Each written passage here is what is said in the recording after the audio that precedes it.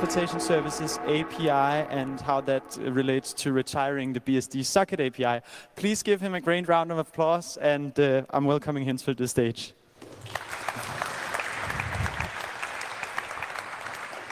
Hi. So my name is Philip Tiesel, and I'm today here to talk about TAPS, the Transport Socket Services API. All the work I'm presenting today is work in progress. So it has become a fairly large group of people working on that, and it's really awesome how much traction it got, but it's still work in progress. So we have no RFC yet. We are just talking about internet drafts and preliminary stuff we're doing for the API.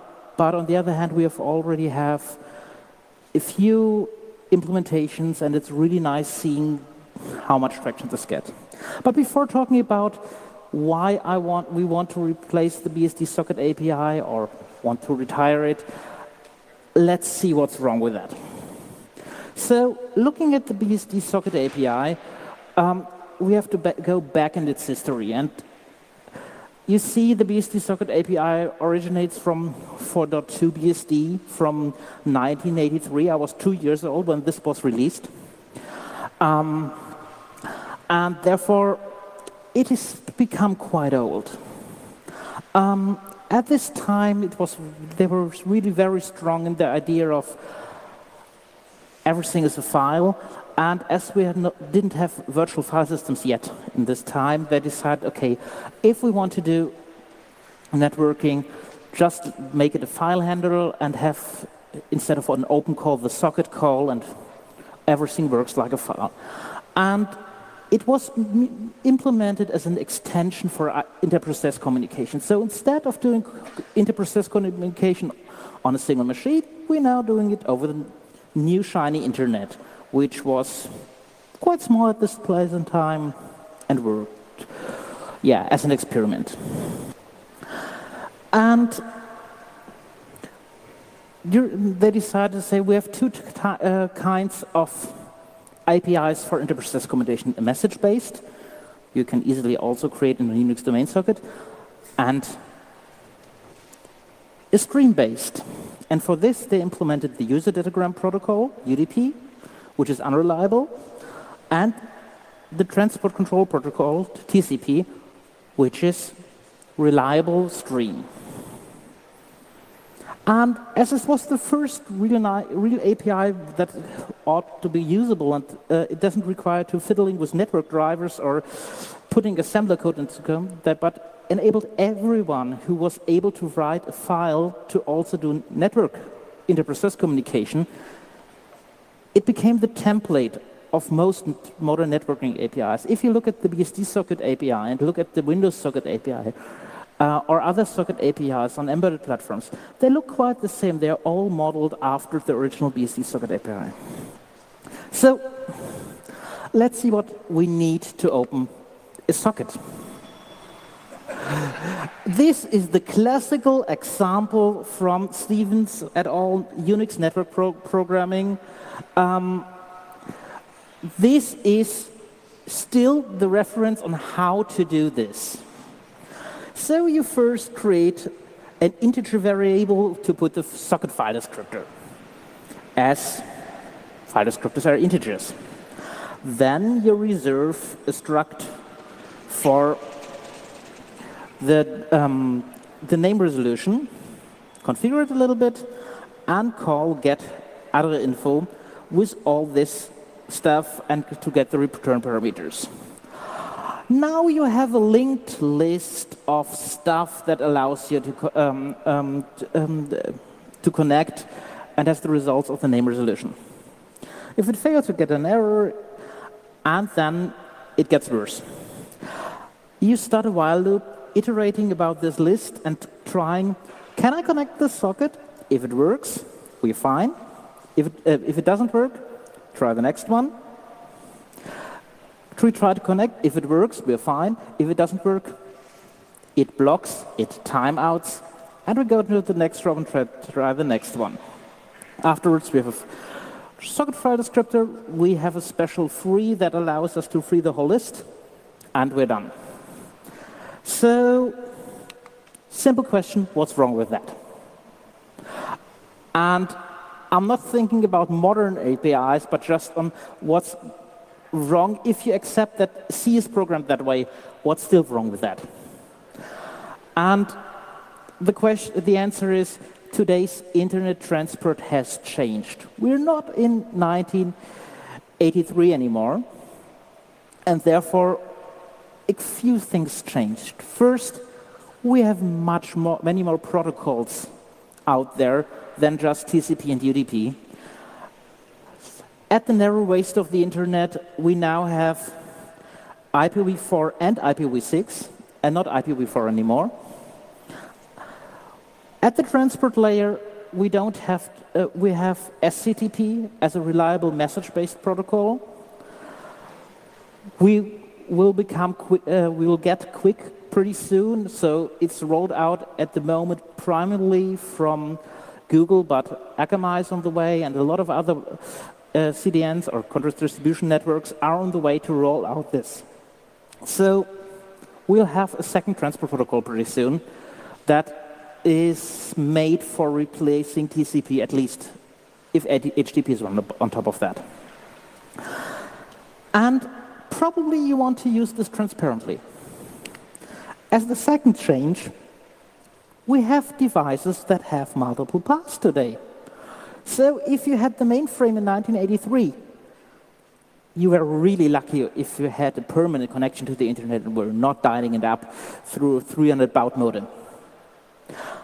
Today, you have a cell phone that has multiple network interfaces, at least one cellular carrier and at least a Wi-Fi interface. Probably you can use multiple at the same time. And you might want to really decide on a per-socket basis which path to use. And finally, you have multiple endpoints serving the same data. If you're talking to Google or any other CDN, you just get the front-end cache, and you have several to choose from. And finally, last but not least, everything today should be encrypted. At the old days of the internet, everyone was trusted. We don't need to encrypt communication. You can trust the other few hundred guys on the internet. You know them. Today, we need encryption to save everything. And these are all things that were not thought of when inventing the BSD socket API. So let's look how we can fix that. We go to our textbook example again and have first to look at the name resolution. We want to resolve names over multiple paths in parallel. And to make things worse, if you're talking to CDN nodes, you cannot use the same IP addresses through all links, because if you have a Wi-Fi from the camp and, for example, a T-Mobile LTE on the camp, both will most probably deliver you different DNS results for CDN nodes. And you might not be able to reach the other CDN nodes at all using the wrong link. So you have to resolve in parallel, you have to keep the results separate, and you have to use them in the right way. The BSD socket API doesn't provide this feature. So if you want to do this in an application, for example, the web browser, you have to implement your whole DNS yourself. Welcome. Second, if we have results, these DNS results contain information that will be later on useful for your secure connection setup. If you want to use features like SNI encryption that allows prevents some observer on the path to see what hostname you're connecting to, you have to get a key from DNS. The current socket API doesn't provide you this. You will need a new, you will have to implement DNS yourself. Third thing, if you want to connect, users usually like fast connections. If you have to time out multiple times, if you have to time out 90 seconds per connection attempt, the user gets annoyed. If you click on the website on a link and it takes you 3 or 5 minutes to display something, the user is really, really angry. So what all browsers do today, or what you have to do today, if you want to be state-of-the-art, you have to try multiple connections in parallel. So you try IPv4 and IPv6 with a small head start for IPv6, wait which socket connects first, and use that one. So no loop anymore, but a fancy loop around select. Who in this audience likes select or epoll or poll as a programming concept? Oh, we have quite a few. So it really gets ugly to code this. And with things like quick emerging, we will have to do the same for the protocol. So this is ugly. Then we need to set up a secure transport. So for example, SSL, which is not part of the socket API, but this is a separate library you're using. And you separately take care of that. And finally, you have to pass the transport protocol chosen. So if you use TCP or QUIC or whatever you use, back to the application, because the socket may have slightly different semantics, whatever you chose. I thought about presenting a code example of that, and we're looking for something. So there's no textbook example, there's nothing on Stack Overflow, by the way. The nicest and shortest example I found was in libcurl, and it was about 1,200 lines of code. Okay. So how the heck do we solve that?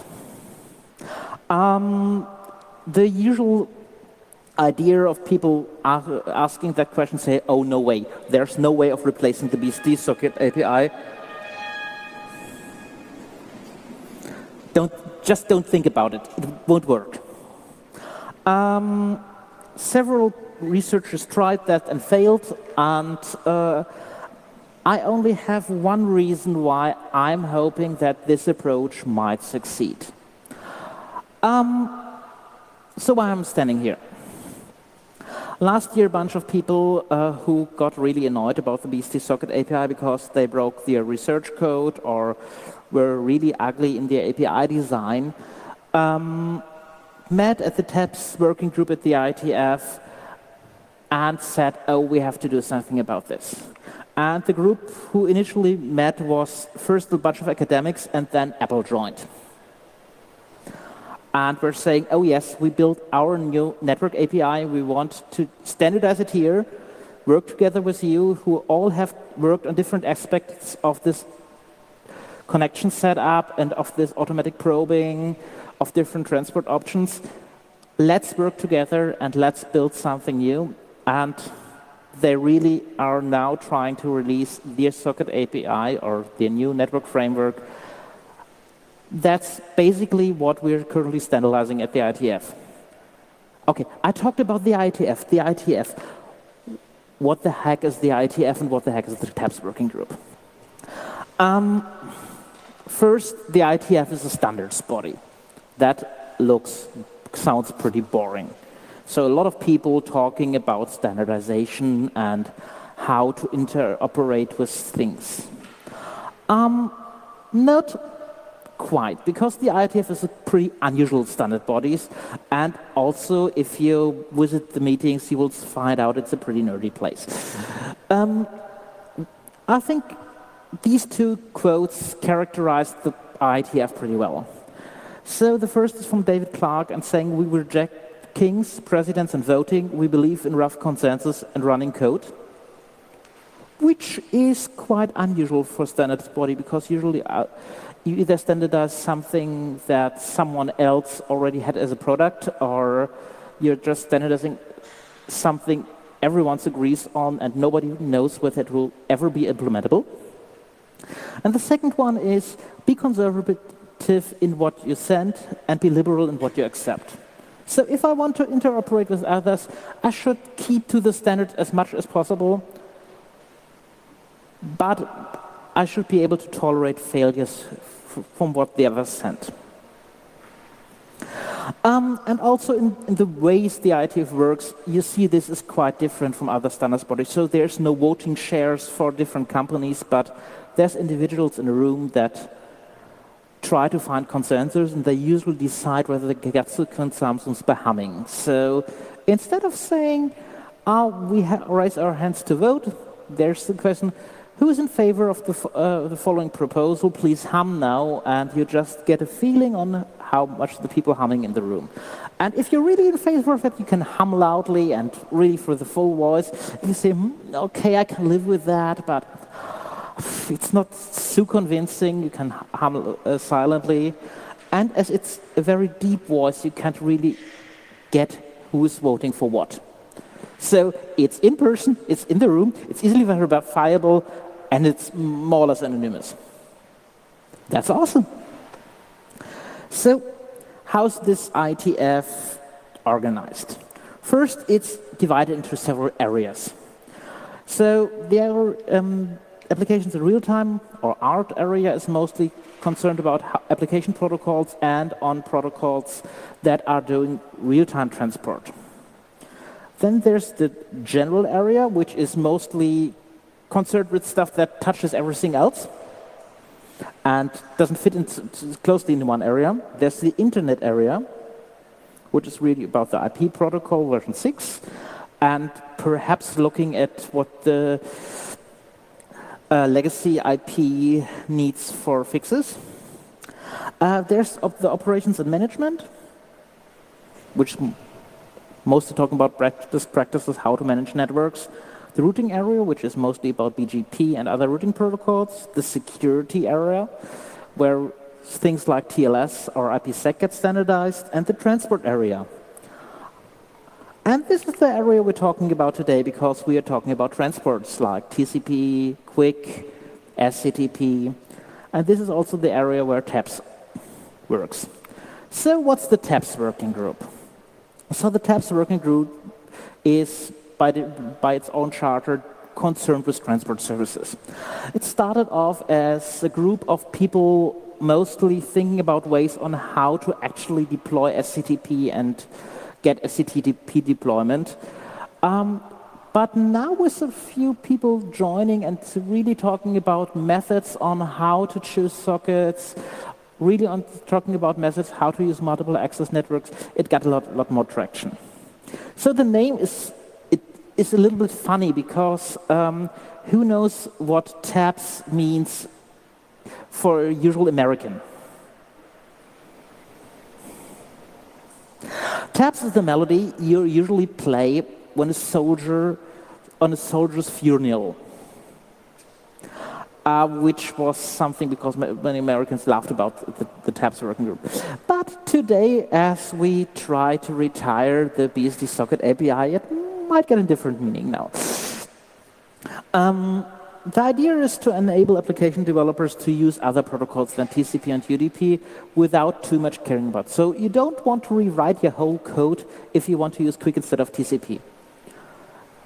Actually, if it works, you just would like that it works, just the same way you did it before. We want to enable transport evolution and describe an API how to use transport service. Wait, API, IETF, isn't the IETF just standardizing protocols? Why APIs? So that's the reason why we really talk about an abstract API. And there's a really tight separation of concerns on what the IETF specifies in terms of protocols. The IETF specifies abstract protocols. So basically, what primitives are there, what are the basic interactions. And APIs for concrete languages are usually made by their own standard bodies. So for example, if you look at the Unix C API, it's done by POSIX. If you look at the Java API, there's the Java community process for that. And therefore, what TAPS is doing as a specification is just input for other standards bodies on how could we implement this in our language. And it's trying to have fairly broad and abstract concepts there that are usually somehow able to be mapped in every different language. So the APIs will look quite a little bit different and can neatly integrate within the language while you have still the same interaction patterns. And if you're going from, for example, Objective-C to Python, you will see a similar API, but that feels Objective-C on your iOS device and feels Python-esque on Python. That's the idea. So how does the standardization stuff work in the IETF? So we start with writing an internet draft. An internet draft is, for the academics from you, something like a tech report or something like an archive.org paper. Everyone can submit that, everyone can write that. It has to go through the IETF processing toolchain and provide this beautiful ASCII text. But otherwise, there are no real limitations for who and what you can do with an internet draft. And then you want to decide how do I want to publish it. And if it gets published, it gets an RFC number. So how do we do this? You can either say, want to do this in a working group. Then you carry your internet draft to the working group and say, oh, I have written this draft. Do we want to work together on that and adopt it as a working group item? And either the working group says, go away, we're not interested, or the working group says, oh, yes, it's fine. And the following 5 people also want to join you in working on that. And this is what we did for TAPS. There's also this individual submission way where individuals can submit stuff, but that's rarely used for real stuff, because mostly you're not writing RFCs alone. Then you get, if you think it's ready, and you ask the related areas that are touching your stuff, please do a review. Look whether it works and whether you have insights that said it's a good or it's a bad idea. And then you iterate over till the other people are lucky. So this is always because this is the blue file. You iterate another round if someone is unlucky and if it doesn't find consensus. So usually it gets about 5 to 25 rounds of rewriting a document before it might get an RFC. After this, after the reviewers from the other areas said it's fine, the working group said it's fine, it's sent for the Internet Engineering Steering Group for review, which is, again, a group of people who are AETF veterans and are elected by a very interesting process, who say, OK, we have an overview about most stuff going on at the IETF, we think it's a good idea and works, or we say, oh no, you have overlooked something, please fix it at the following West. After the ISG review comes in, you send it to the RFC editor for publishing, and they will tweak a little bit of the wording, have a little additional rounds with you on how to fix details, and finally, if all references are fixed, if everything is fine, it gets published as an RFC. So, if you're asking where TAPS is at the moment, TAPS is at the moment here. We have it accepted as a working group item, and we are actively working on that. And we'll soon get the first reviews from other areas. So, for IETF work, it's quite early in the pipeline. So, what's the idea? How does it work? What are the idea principles? So first, it's an event-driven API. So modern networking APIs or networking applications work asynchronously. You always do select. You always have to look about several sockets and several connections. So you don't want to block anywhere. And TAPS has nothing that blocks. So everything you do, whether you initiate a connection, you listen for incoming connections, read or write, If something's for you, you get an event. And whether the event is implemented as a callback or as a listener pattern object or some kind of work queue is totally up to the specific language implementation. Whatever fits into the language should be used to implement these kind of events. In addition, if you're looking at the BSD socket API, it's really, really complicated to get information like firewall, ICMP blocked or ICMP rejects. It's really hard to get this information, and TAPS is going to make this information easily available as events to the application too.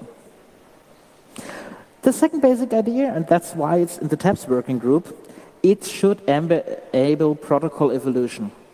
So we're focusing on what the application needs. The application doesn't say, I want a TCP socket, but the application says, I want a reliable in-order stream socket. And whether this is implemented as TCP or as QUIC or as SCTP, you don't care. You get the service you're asking for. And you can narrowly define with properties what you really need, and the system makes a smart choice for you. Second, you want to be really flexible at connection establishment time. So you want to use happy eyeballs for everything, for protocol selection, so for transport protocol selection, for IP protocol selection, maybe also for endpoint selection. And if you have other preferences, so for example, you want to use the cheapest possible link or something like that, you just code this into the timeouts or the head start you give for the different kind of connections. So if you give a 30 millisecond head start for a certain link, these connections will establish first and will be used. But if the link is broken or if something else is broken there, just using the least preferred or the lesser preferred one, that doesn't have the head start. Still, you don't have to wait for some timeout. You just get a connection and it feels fast. And the third idea, you want to be flexible after connection establishment. And you want to use features that modern transport protocols bring you, like connection migration. If you change your IP address, you don't want to reconnect. You will just carry on with your connection. You want to be able to use multipass if you have multiple links. And you want to be able to use multi-streaming to save connection times. So your application shouldn't care about whether you need to open a second TCP connection if you want parallelism, or you open an additional quick stream if you have quick available. And this all should be glossed over in tabs. And as the third main concept, we want to be able to do data transfer using messages. All interactions in model networking applications are message-based. Yes, you have a TCP socket that's a stream, but you usually chop the streams into messages and work then on these messages. And therefore, we want to support framing and deframing for message-based protocols on stream transports. Because we are not going to change the transports with tabs. We're just providing a nicer interface to the existing one. That's also the reason why a tab system can, without any problem, interact to any other system, because we're not changing the protocols. We're just changing the way you're accessing the protocols. It allows to control a lot of stuff on the individual messages that are available in the protocols but not exposed by the socket API today, like deadlines. So, for example, in SCTP, you just might not want to transmit a message when the receiver hasn't any use for it anymore. So you can associate a deadline with a message, and it might be dropped from the send buffer after this deadline is over. You might want to send certain messages unreliably, because you don't care whether they arrive or don't care too much about whether they arrive. And you can all select this on a per message basis in a nice and suitable way. And it also allows you to assign messages to underlying transport connections for multi-streaming and for pooled connections. So if you today have a web browser that opens a connection to some CDN node or to some other website, it opens a bunch of connections and distributes the requests among them. we can do this in the socket API, and you don't have to implement it yourself. This should be done by a tab system. How do we realize this? We have two concepts that are central to do this. The first one is framers. Framers are pieces of code that allows you to chop a stream transport into individual messages. And the nice idea about this is you can just write a piece of code, and then it integrates with the buffer management and backpressure management, and you only get a message in your main application code once a complete message arrived, or a chunk of the message if the messages are too large. But you can really implement this in a nice and sensible way. I think we should also be able to offload this, for example, to hardware. So if you have are able to offload a lot of stuff into your hardware, it might also look for the messages and only send the application in software interrupt when a whole message arrived for it. And finally, this concept is mainly for chopping through stream protocols, but we might tweak it a little bit, and we might be able to implement just simple protocols also within this framing layer. And finally, to control all that stuff, we need some mechanism, and this means to configuring our transport properties. So we have selection properties that influence path and protocol selection. We have connection properties that influence per connection behavior. And we have message properties that influence per message behavior. They're just used like in dictionary, and we have well-defined namespaces. So we have a default namespace for all stuff we're currently writing in this RFC, and we have different namespaces, for example, for transport protocol specific stuff. You just write TCP dot and then the property, and you know this transport property is only used if the connection is done using TCP. If it's done using QUIC, this is just ignored. So how does this interaction work? So if we have this on a textual basis, we say, I want a connection to example org using HTTPS. I need a reliable transport, and please optimize for low latency. And the tab system says, oh, yes, nice, here's a connection object. Now you now can send and receive your messages on this, and you don't have to care about anything else. So it's not 1,200 lines of code, but it's about 20 lines of code to establish that connection. So there's this nice ASCII art diagram from the architecture, from the current draft, that's saying basically the idea. So you start over with the pre-connection. That's an object where you do all the configuration on you want to connect. You specify a local endpoint, a remote endpoint, for example, a host name. You specify selection properties, and you specify defaults for the connection and message properties. So you can, for example, say, we have, even if I get reliable protocols, I want all my messages sent unreliable if possible.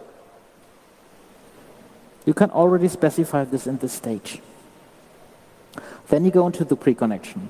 On the pre-connection, you can either call initiate and get a connection object once the connection is established, or you can call listen on it and get a listener object that is listening for your connections. Once this initiation works, you get an event. So in this case, a listener, you get a connection received event, or in this case, you get an initially completed event, and have a connection object. On this, you can easily call send with a message. You receive messages, events out of that. And if you close, it goes to closed connection. Fairly simple. So how does this look in abstract code? So we have a remote specifier. Say, I want a remote specifier with the hostname example.com, with the service HTTPS. I want transport properties, reliable in-order stream. This is a shorthand. You can also specify a bunch of properties on that you want reliable, that you want it in order, and so on. And you say, I want the capacity profile low latency added to it, that you optimize to latency. Then you configure your security parameters. for the encryption and create a pre-connection object with all these parameters. On the pre-connection, you can say, I want an HTTP framework that I just want to get HTTP requests and responses as messages and don't want to care about anything else. And then say preconnection.initiate and get your connection object back. The connection object then sends you an event saying, oh, I'm ready, the connection is set up. And then you can send your messages. You generate a new message context, configure it. You want a lifetime of 200 milliseconds and TCP low delay if TCP is used. If not, you don't get it. And then you have the connection and can send it further. So,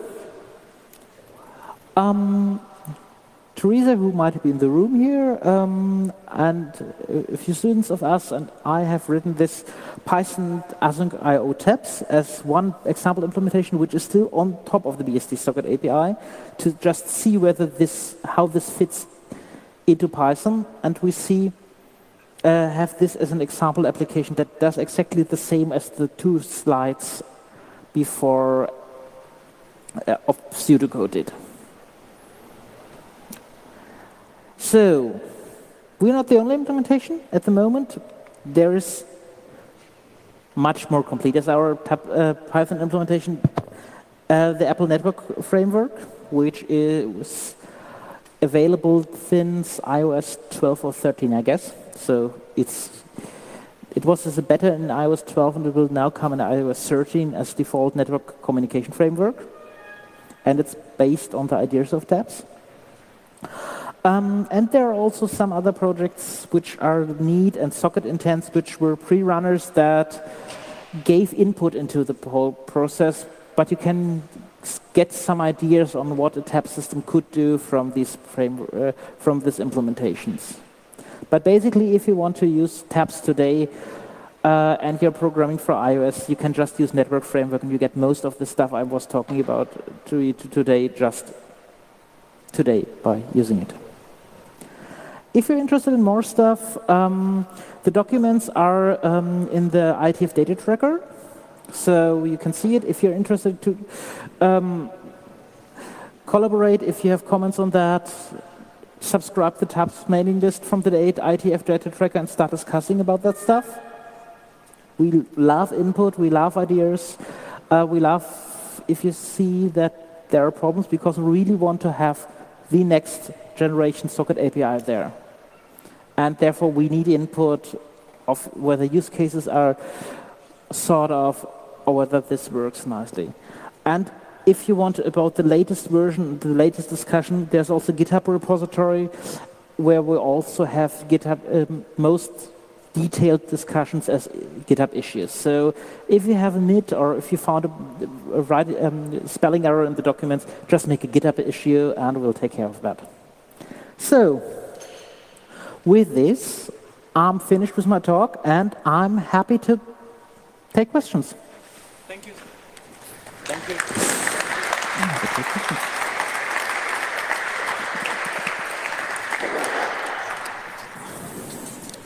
Boom, boom.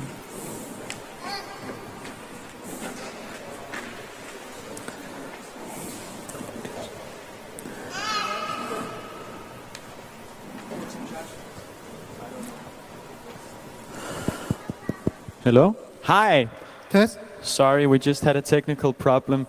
So, thank you so much. This was Phil's, and we have a bit time left for questions. So please don't be shy and come to the microphones and ask away. Thank you. You mentioned that the new API is supposed to include deadlines. Are these real absolute deadlines or just timeouts?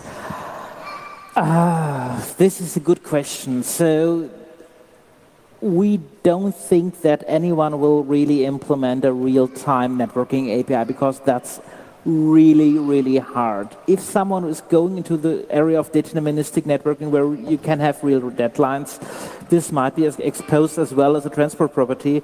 But the timeouts I was seeing here are mostly advisory timeouts like, dear stack, we really don't need to retransmit this packet if it has lurked for about 300 milliseconds in the output buffer. So it could be real deadlines at some point in time, but at the moment we're just, or for the actual implementations today, we're thinking about per message timeouts. Thank you so much. Next question, please. So in your Python example, you awaited the send and then registered some sort of callback on receive after you awaited the send. That looked a bit weird for me. Why do you need to await the send if you use callbacks anyway? You don't need to await it at this point in time. It was just in the example, but you don't need to await it in this moment. And maybe a related question. So what kind of, you said you wanted to be protocol independent, and obviously there are many communication patterns that are interesting beyond just bidirectional byte streams. So do you only plan to support bidirectional byte streams or something message-oriented, broadcasting? What kind of? As I already told in the talk, we are really looking about messages, if it's possible. Oh, okay. So the default interaction should be messages, and we have the framers to chop a byte stream into messages. And that also should allow you to migrate from stream-oriented transport like TCP to a real message-oriented transport once this is available in your current deployment scenario. If you're not looking about point-to-point, we have some people who joined the TAPS working group and joined our work that are really looking about source-specific multicast. And we definitely want full multicast support within this API, but that's still at an early stage. That's not in most of the implementations yet, but it's coming. So it's definitely on our agenda to include multicast in a usable and nice way and in a portable way. Thank you so much. And I think we have a question left. Yes, thanks for your talk. Do you foresee already how much of the implementations will be user mode and how many or which parts of the implementation will be user mode and which parts will be kernel mode, especially regarding the async parts, which are usually done differently on different operating systems? That's a very good question. If you're looking at the implementations that are currently out there, so there's our Python implementation is mostly of wrapper, as the neat implementation also is mostly of wrapper around the socket API. The Apple implementation is actually doing most stuff in user mode, and it's just using the kernel mode for demultiplexing. And I think this is the way it should go in the next years. So, on the other hand, I think seeing that both is possible should also allow an implementation to change that at some point in time. So hopefully it's possible to start with wrapper on the BSD socket API and go to some user space networking implementation at a later point in time without changing the API to the application. That's what we hope to achieve. Thank you so much. So thank you so much to Phils, and please give him a great round of applause.